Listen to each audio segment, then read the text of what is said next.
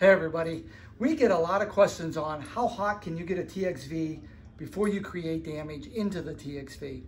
Most of the time, anything around 200, 250 degrees will start causing damage into the TXV. Installation instructions often have that number listed inside the packet that comes with the TXV. In this particular case, 250 degrees Fahrenheit is the maximum temperature you can get onto this TXV or this bulb before you create damage. Guys like to use things like wet rags and products like that to protect the valve, which is all good.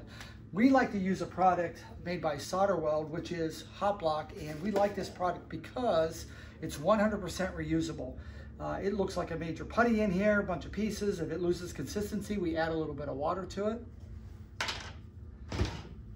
In order to braze a joint that looks something like this with brazing rod or Dynaflow, something with 12-13% alloy in it, you're going to have to be anywhere in the neighborhood of over 1,000 degrees, 1,100, 1,200, 1,300, something like that. It takes seconds to go over 250 degrees before you damage that valve. You have to protect it. Using something like Solder Weld, if I pull this out, it looks like a putty. I just putty it up in my hands. I wrap it onto the pipe. I don't even have to wrap all the way around the pipe. I can leave that exposed.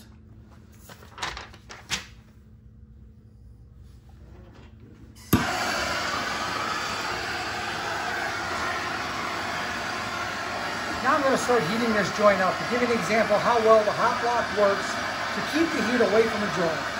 Hand on the pipe.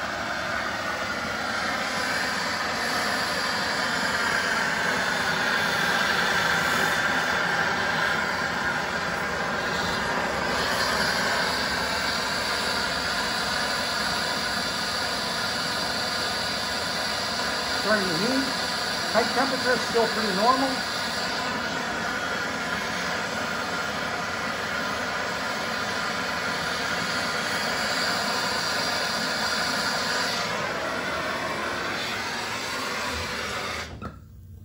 Clearly over 1,000 degrees. Not even going all the way around the pipe. I'm gonna cool this down here a second. Pretty hot. Here's the most amazing part, ready? The block stays cool.